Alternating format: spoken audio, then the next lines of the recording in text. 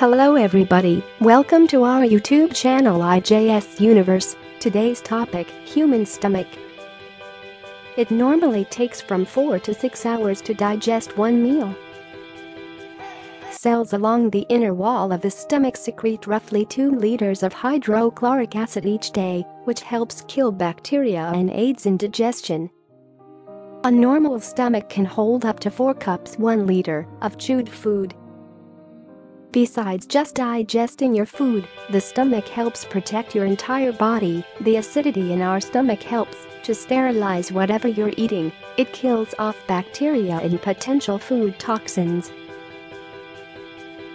Food doesn't need gravity to get to your stomach. The muscles in your esophagus constrict and relax in a wave-like manner called peristalsis, pushing the food down through the small canal and into the stomach.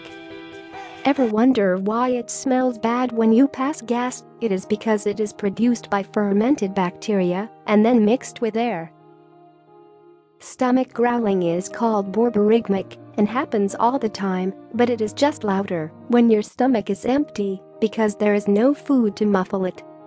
Please support us, like, subscribe and share.